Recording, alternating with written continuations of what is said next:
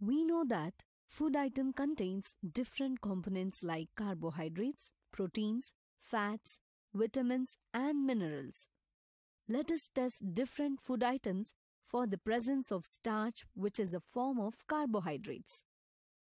Here we have taken a potato sample and dilute iodine solution. Test the food item with few drops of iodine solution on food sample and observe. We can see that the part of food with iodine solution turns to a blue-black color. A blue-black color indicates the presence of starch.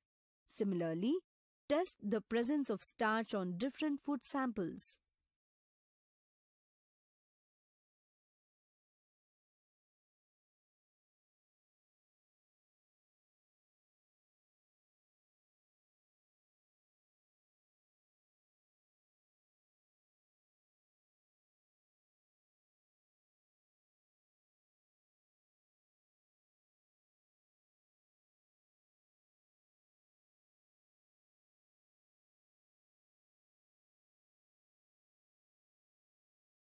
In this activity, we found that some food items contain starch and some do not.